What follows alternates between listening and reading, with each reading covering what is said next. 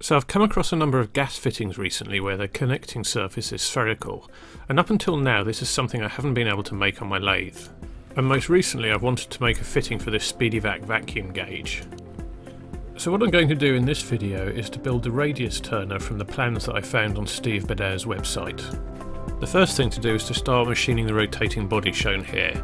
So I've cut a blank off from some bar stock. Then I'm going to get it aligned in the 4-jaw chuck. I'll use the DTI to do this, and then I can start the work of machining it.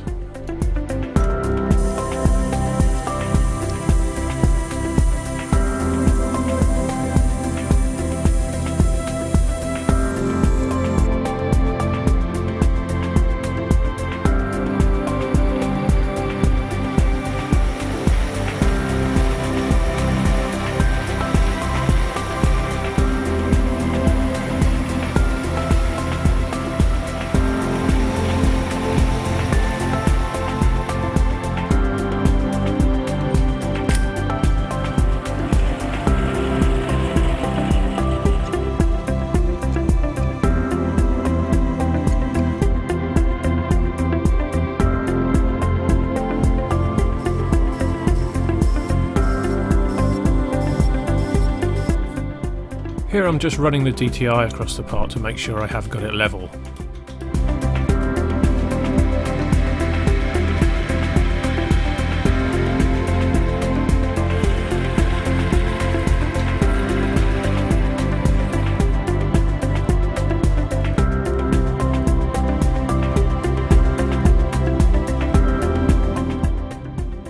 And now I can start making the base which bolts onto the lathe, with the first job being to measure how long to make it.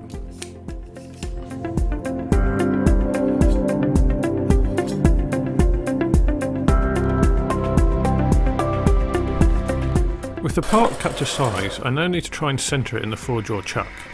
So I've used the mill to put a hole in the centre of the part with a spotting drill, and then I've roughly aligned it in the 4-jaw chuck. And next I'm using a piece of silver steel that's tapered to a point at one end and centre drilled at the other. It's then held between the part in the spotting hole and a live centre. It's then a pretty straightforward matter to centre it using the DTI. And with that done, the alignment should be bang on.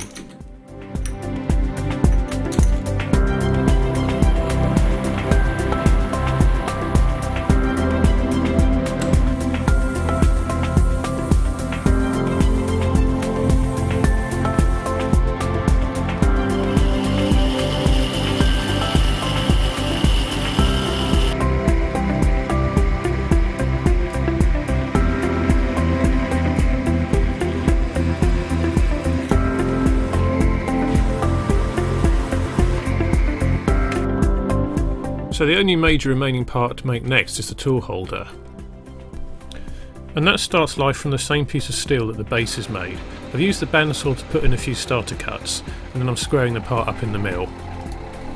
With that done, its thickness can be reduced to size, and then it's just a case of tidying it up.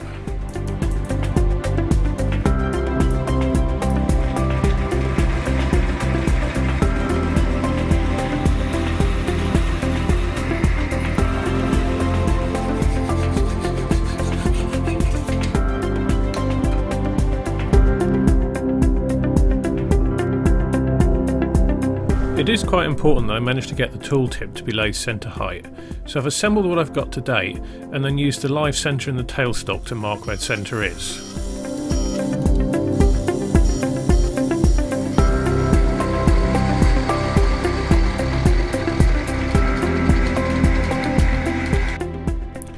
So now everything's done, it's time to assemble.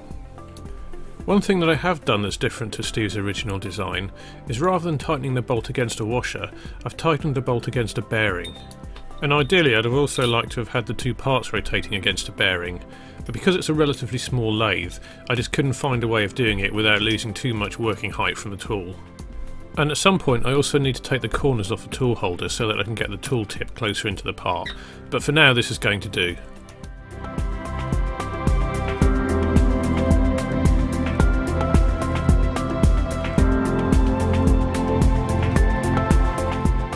So now I just need to make the handle, and that's best served with a ball handle. Luckily I've got a ball turner to do that.